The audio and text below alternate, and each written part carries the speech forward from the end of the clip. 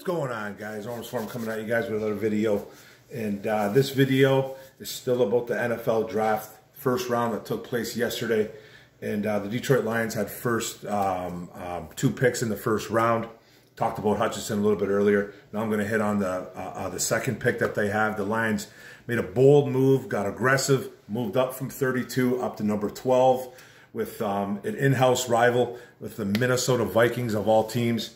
And they moved up from 32 to get to number 12 with Minnesota, and they had to give up 32, 34, and 66. So that's a first-round pick at 32, 34, that's a beginning pretty much at the second round, and number 66 is pretty much at the beginning of the third round. So if you think about it, it's not a lot to give up, but it sounds like it is. And then we also got back, as Detroit Lions, we got a number 46 overall pick back. So that's a second-round pick from the Minnesota Vikings. So if you really think about it, we gave up a third-round pick, and obviously you're giving up the 32. You're swapping with the Minnesota Vikings, the 12 and the 32, and then the 34 we had to give up.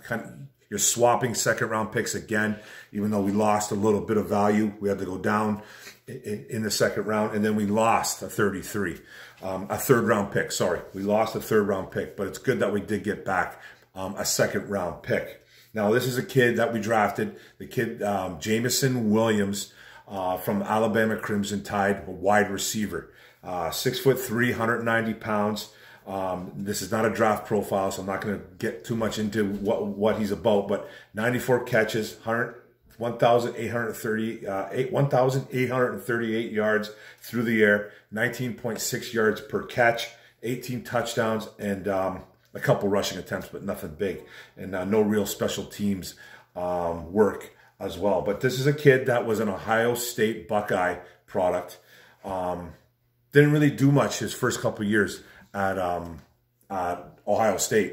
You know, he was behind guys like Chris Olave, Garrett Wilson, 2 studs that went the first round as well, that went before him again, too. So this kid's going to have a chip on his shoulder.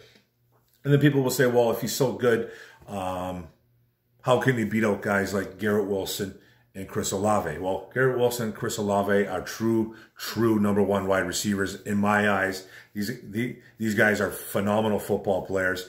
And Jameson Williams is one, too. He had an insane 2021 with over 1,500 yards and 16 touchdowns through the air, something like almost 80 catches, 77 catches or something like that. He is a true deep threat. I think he's a #1 wide receiver. He's going to add to this core with guys like Chark, St. Brown, Josh Reynolds.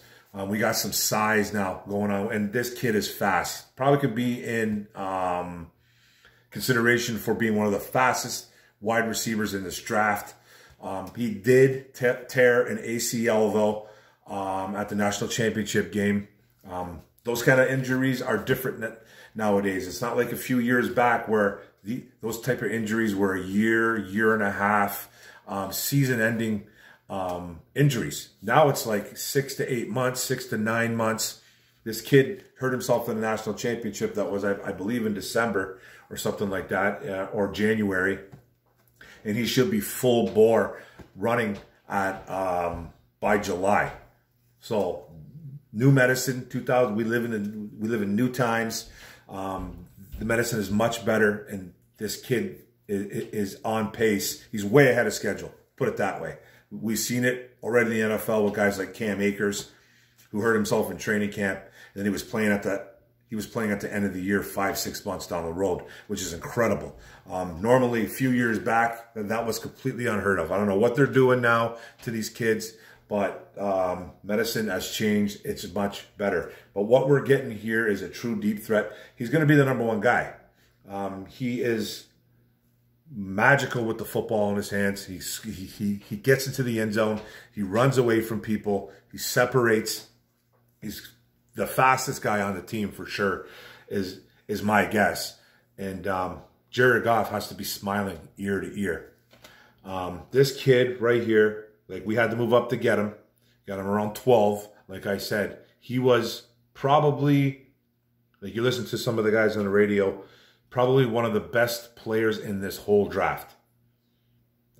He was probably going to get picked in the top 5 if he didn't hurt himself in that national championship game. And he was a guaranteed top 10 pick. Now, we got him at 12. We had to go up and get him. We had to surpass, I guess Green Bay was really in love with him. The Eagles were really, really coveting him hard. I think the Eagles ended up trading for A.J. Brown, but apparently they really liked this kid and they were going to grab him. It's a risk. It's a risky move by Brad Holmes. You know, this fan base is something else, eh? They kind of stay quiet in free agency. Brad Holmes gets torn apart. And this is not by every Lions fan, but he gets torn apart. He goes and makes an aggressive move like this, and then he's like, oh, they gave up too much. If you really look at the trade, they didn't give up a whole hell of a lot more than they should have. It was actually a really good deal for the Detroit Lions. You're swapping out picks. You did lose a third, but you did get that second round pick back, and you got a stud. These ACL injuries, they're not as I'm not going to say they're not serious because they are, but they can be fixed a lot easier now in 2022. But the Lions made a bold move, jumped up, and got themselves probably the best wide receiver in the draft, in my opinion. Him and Garrett Wilson are pretty close. I think Garrett Wilson might have edged him out a bit, but Jameson Williams is the real deal. And we got ourselves a game changer. So that's going to be good for Jared Goff and this offense. This offense is looking pretty crisp now. But thanks for the video, guys. It's another quick one. Don't forget to hit the subscribe button in the bottom right. Don't forget to hit the notification bell. Get all my videos. And don't forget to like and comment. How do you like the Williams pick? I think it was a boss move by Brad Holmes, man. Go Lions. Boom.